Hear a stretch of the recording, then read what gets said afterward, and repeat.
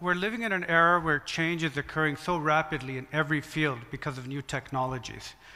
For example, emails and smartphones have changed the way we communicate. Now, as a physician, I certainly appreciate these new changes and challenges, especially in the field of medicine, in terms of how we deliver and handle information. But how we navigate through these changes is really determined by our perceptions. Different people and different professions look at things differently. So as an illusionist, I see this newspaper and I'm quite intrigued by it. I just don't see it the way I would if I was a doctor, because I want to tear it, rip it up, explore it, maneuver it. It's just more interesting that way. And I'll even, scrumple it up, make it nice and tight. But as a doctor, I see all these pieces of paper ripped up, and all I really want to do is fix it. Because as a physician, and in the field of medicine, we tend to look at things more unidimensionally, more critically, and more vertically.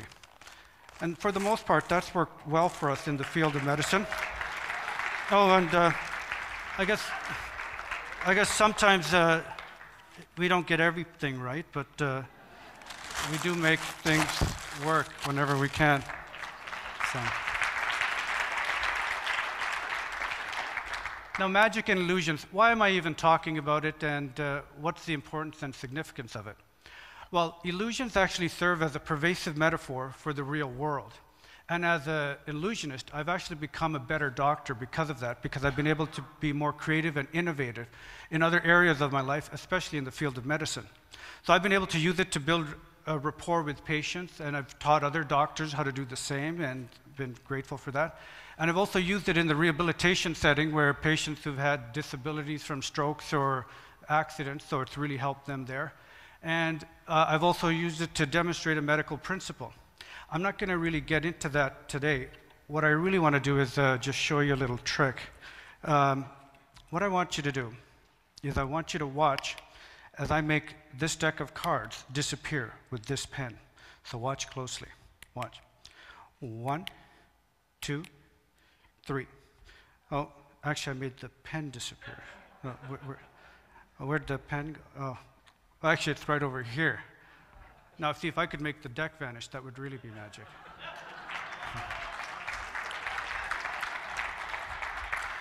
So I'm going to teach you how to do this, and but before I go into that, I want to talk about 3 things that really determine how we make a decision and the meanings that go behind that decision. So the first thing is the language we use, the physiology we use, and the focus. And as a magician, we use verbal language, body language, and preconceived notions to our advantage. So let's take a look at the first phase of this trick. Just by language, I tell you, I'm going to make this deck disappear. So I've set up your expectations. Then with me looking at it and focusing it right there, that's what you're looking at. And by this time, most people have shut down any other avenues as to what could possibly happen, such as the pen disappearing. So then I just go 1, 2, and then 3. Third point goes right up here, and then boom, it disappears. So it's just 1, 2, 3. And due to our neurophysiology and adaptation principles, the image of the pen is actually held in our mind's eye. So it almost looks like it disappears right around here. So we use that to our advantage. So let's look at the second phase of this trick. So the pen's up here, and I say, oh, where'd the pen go? As if I don't know, but so I say, oh, the pen's here. I turn, and then I just drop this deck right into this left pocket. But your focus is all here, and that's it. That's really the second phase. Now, when I'm teaching other doctors how to do this trick, or anybody how to do this trick, they inevitably, a bunch of them come up and they say, Lalit, I get this, I can do that, but I'm really nervous about when getting rid of this. I just feel everybody's watching me there. And I really tell them, there's nothing to worry about. The entire attention and focus is right up there. That's the new point of interest. Nobody's looking at this hand. I mean, you could be making a sandwich down here, and nobody's going to pay attention. Or for John's sake, you could be making a margarita. So it doesn't really matter. So it's really all about the focus and attention we give. So I'm going to do this trick again, But what I want you to do is actually watch the deck disappear, because I just want you to see the challenge it is with me using focus, language, and physiology. I'm going to be trying to direct your meaning in one direction, and even though you know what to expect, there's still a little bit of a pull with those three things that I'm doing. So we'll just do it again. So with this pen, I'm going to make this deck disappear. So watch closely. 1, 2, 3. Oh, where'd the pen go? Oh, actually, the pen went right up there. Now, if I could turn it into a little bunny rabbit, that would really be magic. So, thank you. Applause does not make me nervous. Thank you. Thank you. Thank you. So this illusion is actually an example of how we can easily be misled based on our assumptions.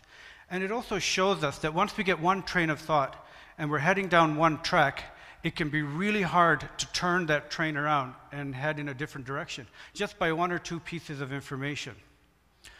So what else can magic and illusions teach us, and how can we use that knowledge to enhance our creativity, be innovative, and solve problems? Well, if we look at the most effective teams and successful companies, they actually create an environment of diverse thinkers. So whether they have people of different ages, consulting with children, or having people who are elderly, different genders, people from different cultural backgrounds, different personal histories, or whether they come from a big city or a small town.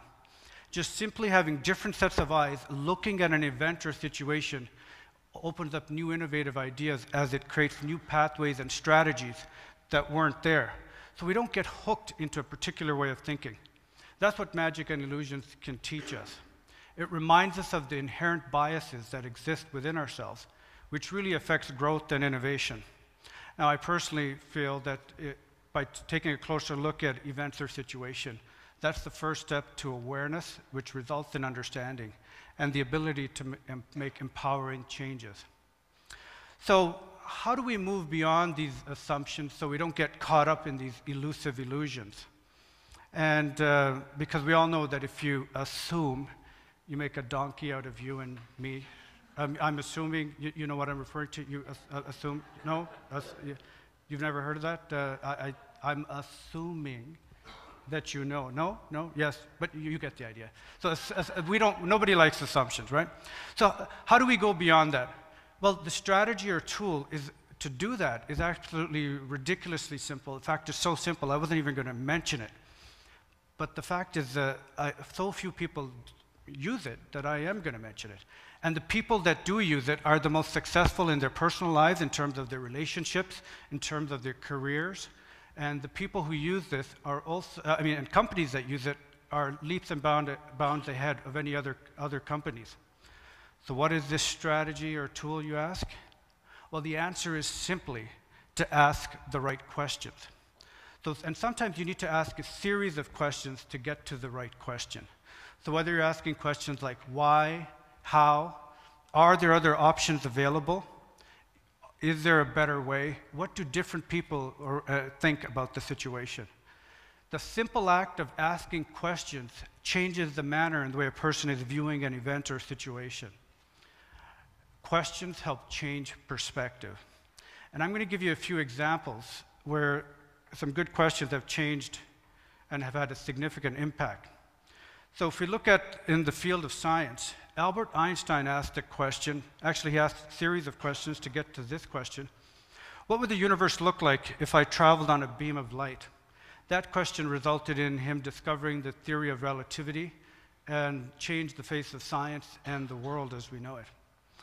If we look at internet technology, former CEO and current chairman of Google, Eric Schmidt, said, "We run this company on questions, not answers." If we look at the field of medicine, two fellows in the 1920s, Dr. Banting was primarily the person who asked this question.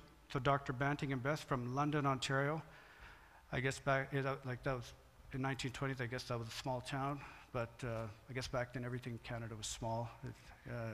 I guess it depends how you define small or big. That's another TED Talk, I guess. But they asked this question, could the extract from a pancreas treat diabetes?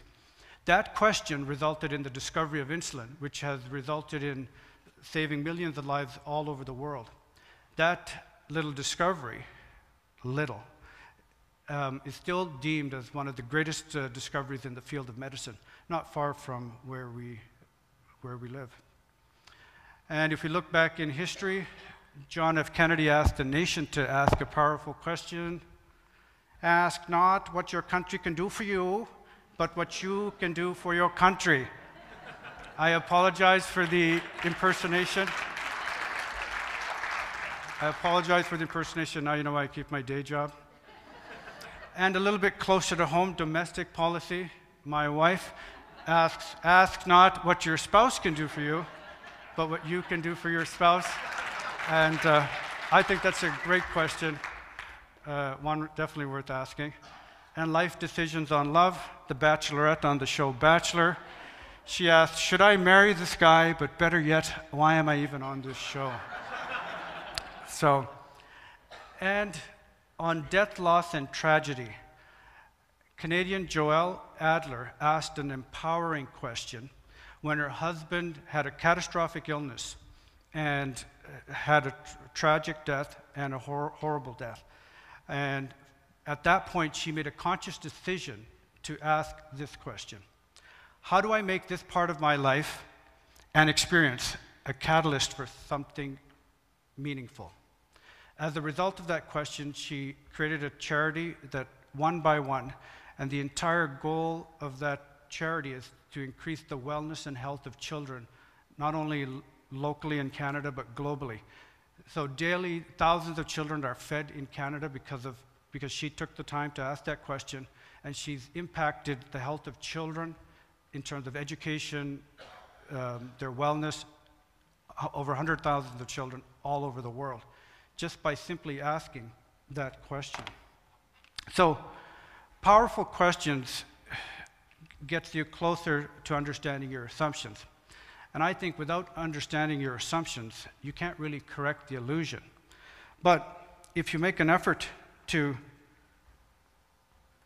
understand your assumptions, you can take the visible and make it invisible. And you can take the invisible and make it visible. That's the power of asking good questions. And if you think you're pretty good at understanding your assumptions, I'm going to get you to take a closer look as we take a look at even at this empty bag. Can teach us something, because when we least expect it, we can find answers in the unlikeliest places. So I leave you with one final thought. I believe changing perspectives, asking powerful questions, results in creative and innovative ideas. Thank you for your time.